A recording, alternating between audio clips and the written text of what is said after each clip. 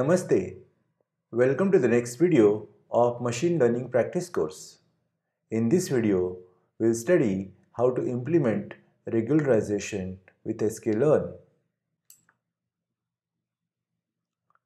There are two types of regularizations that we studied in Machine Learning Techniques course, Ridge and Lasso. Let's first see how to implement ridge regularization with sklearn. First, we'll perform ridge regularization with specific regularization rate. There are two options to specify the ridge regularization in sklearn. As a first option, we can instantiate object of ridge estimator. Then we set parameter alpha to the required regularization rate.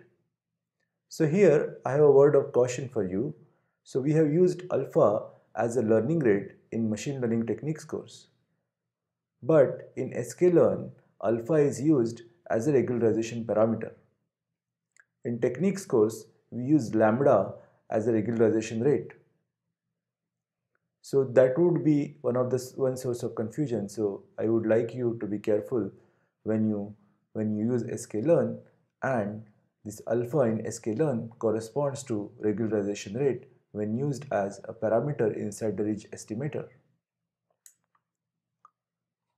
So we can import the ridge class from sklearn.linear_model module, and we are instantiate the ridge object with value of alpha set to 0.0001.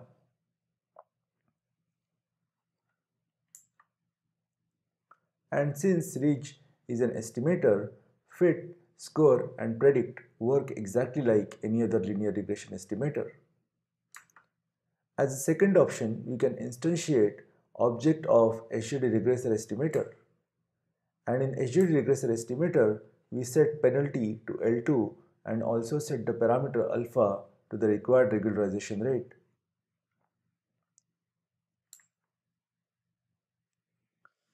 So in the first illustration, we set the alpha explicitly to a particular regularization rate. But ideally, we would like to find alpha value automatically. So let's try to understand how to search for the best regularization parameter for ridge regression. Again, there are two options. Either we can use the ridge CV estimator that performs built-in cross-validation and finds out the best regularization rate. And the second option is to use ridge or SVD regressor estimators as defined in the previous slide, and we can use hyperparameter tuning for searching the best regularization. We can either use grid search or randomized search for the search of alpha. So let's study how to perform ridge regularization in polynomial regression.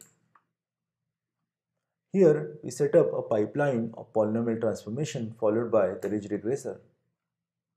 So we have a pipeline where we have polynomial transformation, as instantiated with polynomial feature object with degree equal to 2, followed by ridge with the specified value of the parameter alpha. And then we can simply call fit function on the pipeline object with the feature matrix and labels as arguments. So here we'll perform first the polynomial transformation, and then we'll use the ridge regression estimator for learning the parameters of the linear model. So instead of ridge, we can also use HGD regressor as shown in a couple of slides before to get equivalent formulation. So that was about ridge. Let's try to understand how to perform lasso regularization with specific regularization rate. Again, there are two options. Either we can use lasso estimator and set the parameter alpha to the required regularization rate. Lasso class is implemented as part of sklearn.linear_module.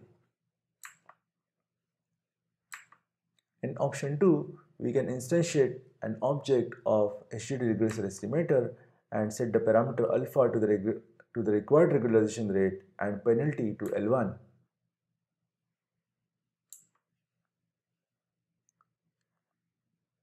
Again, similar to ridge, we also need to search for the best regularization parameter for lasso regularization. There are two options. We can either use Lasso CV estimator that has built-in cross-validation for finding the best regularization rate. And second is to use cross-validation with Lasso and SVD regressor to search for the best regularization. We can use a couple of hyperparameter search methods like grid search or randomized search for finding the best regularization parameter. Let's see how to perform lasso regularization in polynomial regression. So just like ridge, here also we set up a pipeline of polynomial transformation followed by a lasso regressor. Instead of lasso, we can also use HDD regressor to get equivalent formulation. We can see that here we have instantiated an object of a pipeline class with polynomial transformation, specified by instantiating object of polynomial features, and then we have lasso as a second step, which is specified by constructing an object of a lasso class with specified regularization rate.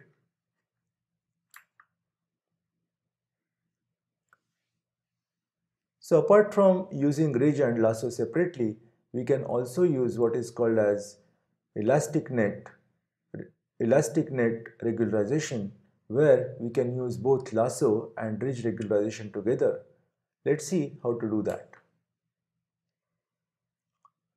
So we can set up a pipeline of polynomial transformation followed by HDD regressor with penalty equal to Elasticnet.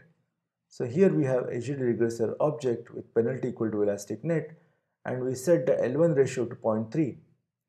So Elasticnet is basically a convex combination of L1 and L2 regularization. So in this case, we have set the value of L1 ratio to 0.3, which means L2 ratio will be 1 minus L1 ratio, and in this case it will be 0.7. So L2 or the ridge regression takes higher weightage in this formulation. So we get the regularization that is combination of L1 and L2. In case you set L1 ratio to 1, we get the formulation that is equivalent to lasso. And if you set L1 ratio equal to 0, we get formulation that is equivalent to the ridge regression when we set the penalty equal to Elasticnet. That's the end of this module. In summary, we learned how to implement different regression models like standard linear regression and polynomial regression with sklearn. We also learned how to specify the regularization. We learned how to evaluate models through different error metrics and scores derived from the error metrics. Then we also studied cross-validation with different iterators and hyperparameter tuning via grid and randomized search.